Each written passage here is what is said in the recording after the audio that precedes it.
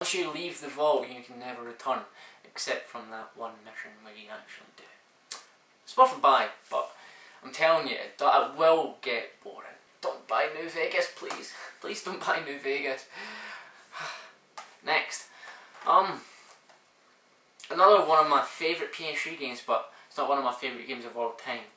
Easily one of the most graphically stunning games I've ever seen. Final Fantasy 13. Well, graphically, it's hard to find the words to describe it because it is just, it's easily next to God of War 3 and Heavy Rain, the most beautiful game I've ever played in my life. The new fighting system, I'm glad it's as good as it is, because watching the videos I thought it would just be crap, because obviously every other Final Fantasy game bar 11 and 12 in a sense had turn-based action, so you're basically used to that and that's what you expect.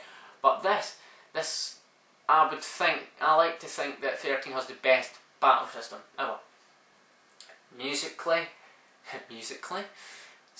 certain areas, stunning. Musical score, stunning. Score, stunning. Everywhere else it's not breathtaking, it's not very new. Character-wise, everyone's really cool. I don't see the point in Fang being there, except to fill in some gaps with Vanille's backstory, but apart from that I think they're useless. Every character isn't really revolutionary, except for Sax, because he's black. He's like probably the first black person I've ever seen in a Final Fantasy game. Pardon me. But no character by any means is original. You've seen it all before, but there's certain points and features about them that do make them stand out compared to other people. Well worth a buy if you're a Final Fantasy fan. And what I like about this is that this is a great game, Final Fantasy wise, to get people hooked into the series. Because I've lent out to one of my friends Final Fantasy 10 and 12 and he hated both of them because he's well, 12's understandable because that is shit, but 10? Ah, gosh, that's stupid. But yeah, for people like him, play 13, you probably love it. It's great, it's a good game. Next, probably won't spend long.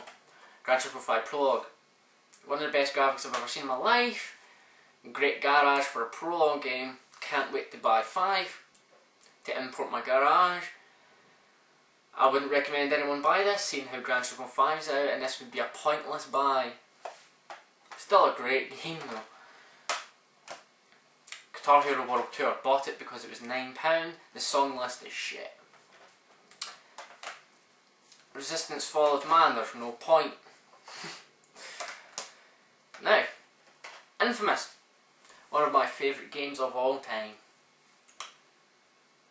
It is absolutely genius. It is genius. There is a lot of superhero games out there that follow superheroes that already exist. And every single one of them is shit, bar 1 or 2.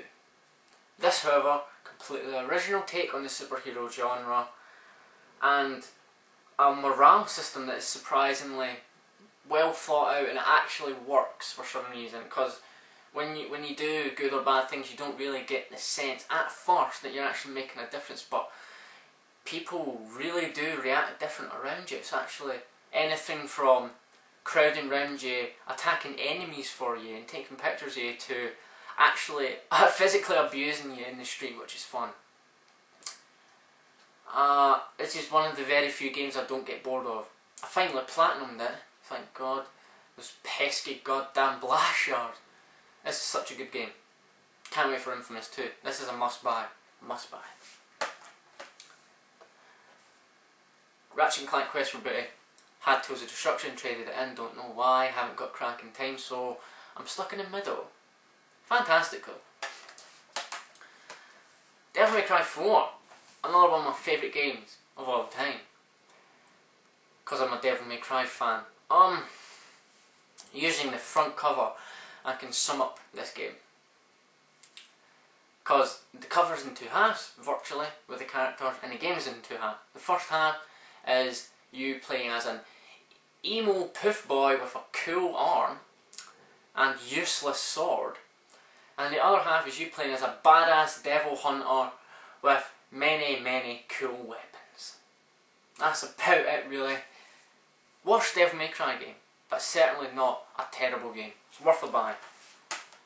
Next, we have the absolutely invincible Metal Gear Solid 4 with sleeve.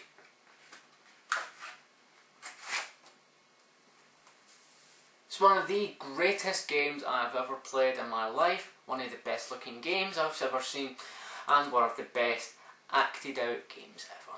One of the best storylines. It's basically it is just basically a timeless classic. And I'm so happy that it's only on the PS3, because I couldn't give two shits about Raiden, because Raiden's a poof and I hate him. I don't care how cool his cyborg suit is, or how white his semen and blood is. I don't care how sharp his fucking sword is. He is still a poof. And a useless son of a bitch. He gets owned by Vamp. Vamp, Snake's-like, physically, they got the body of a 77-year-old man, and he can still own Vamp.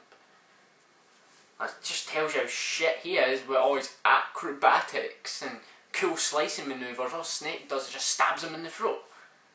Easy as peas.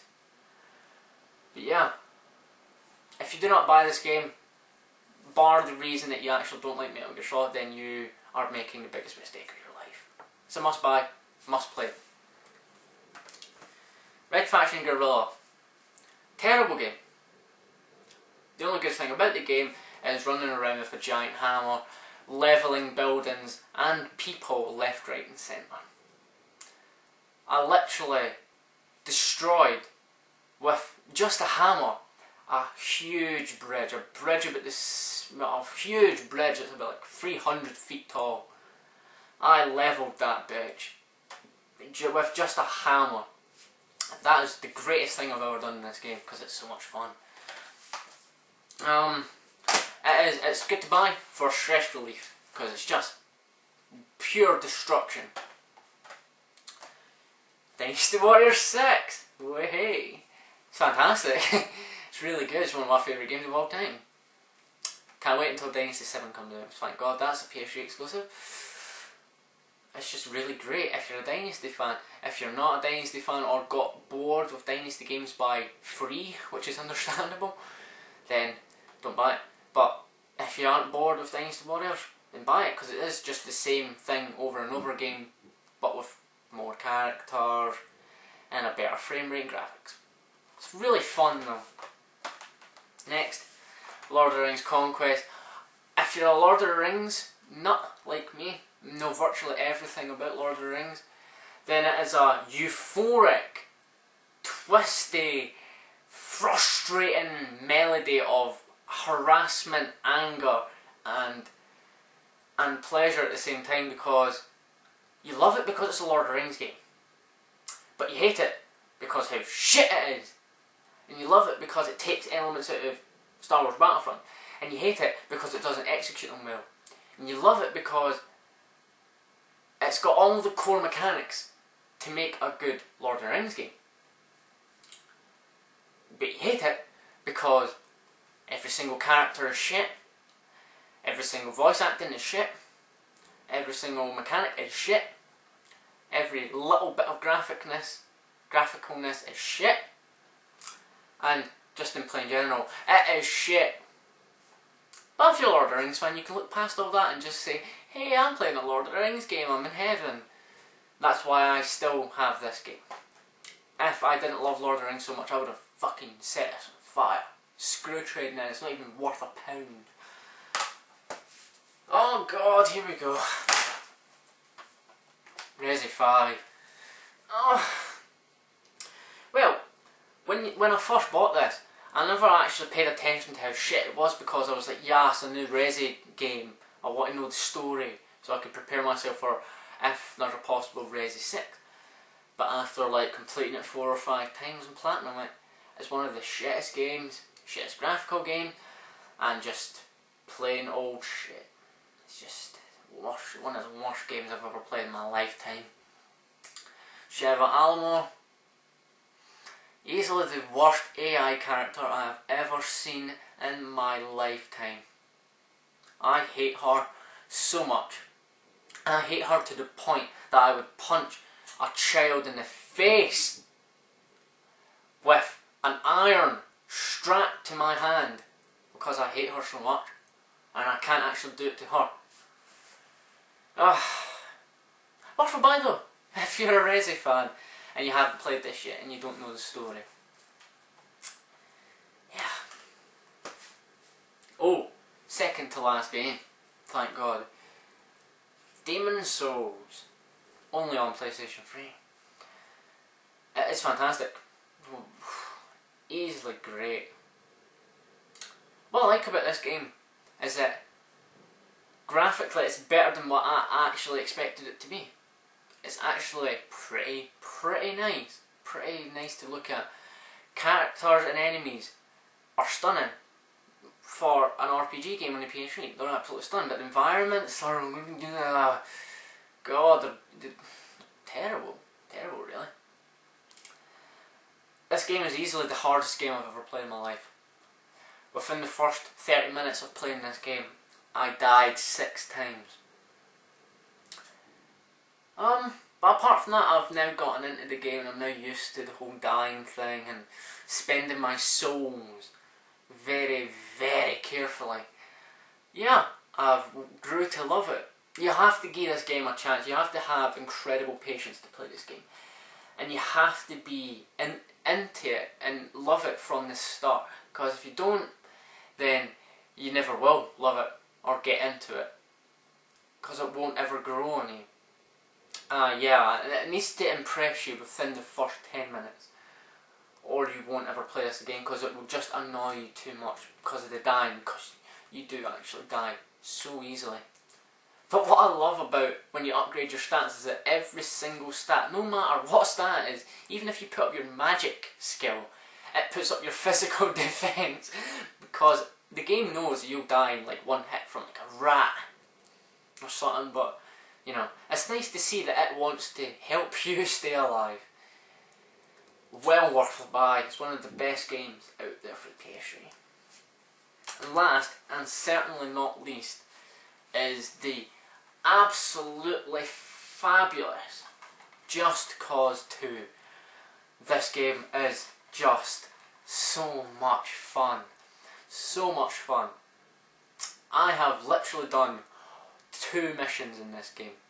And I'm having so much fun already. Because I don't actually do the missions, I just drive around, shoot people, and take over territories and find parts from my vehicles to upgrade them and parts from my weapons to upgrade them. Stuff like that. Unlock black market items causing chaos, which is so good and it's graphically fantastic. The island of Pinal is a dream location. God, it's great. You just look out. I stand on a beach. Look out into the water. The skies are blue. The sun's shining off the waters. The sand is gold. And then it's just absolutely breathtaking to look at it. It's one of the best games I've ever played in my life. Voice acting is terrible. Cutscenes are terrible. Graphically, Rico's face is terrible. And other characters, these faces are terrible. But apart from that, it's visually stunning. It's not one of my favourite games of all time, but it's certainly a fantastically good game. That, overall, concludes my game collection, making in total 29. And counting, because I have a huge list. Anyway, thanks for watching. Coming up next, straight after, is my Blu-ray collection, which is directly here. So, thanks again. See you all later.